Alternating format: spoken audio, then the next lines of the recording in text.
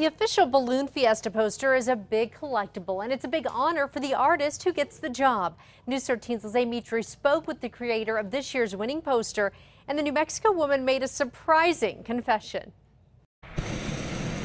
It took lots of time studying the real thing before Victoria de Almeida created this. I sat down and started painting, and thank goodness I did.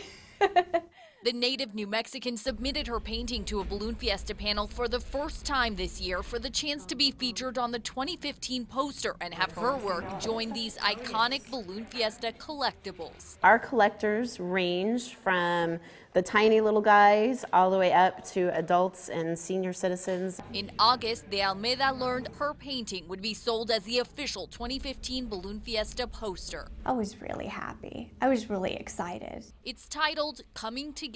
Because I sort of wanted to represent the different cultures and the different industries of New Mexico. Instead of the landscape, she says her work focuses on the people. It's the coming together of different cultures in New Mexico, Native Americans, Hispanic families, and the film and art industry.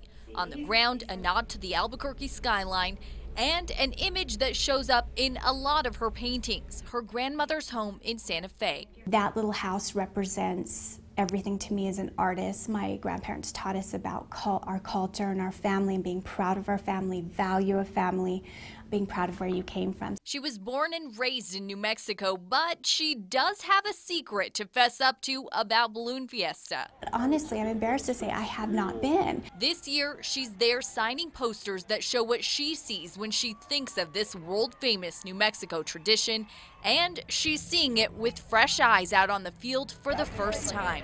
Mitri, KRQE News 13. The artist says she just started painting full-time about 6 months ago when she opened a gallery in Santa Fe. Balloon Fiesta officially begins Friday with Albuquerque at Loft, where pilots visit area schools.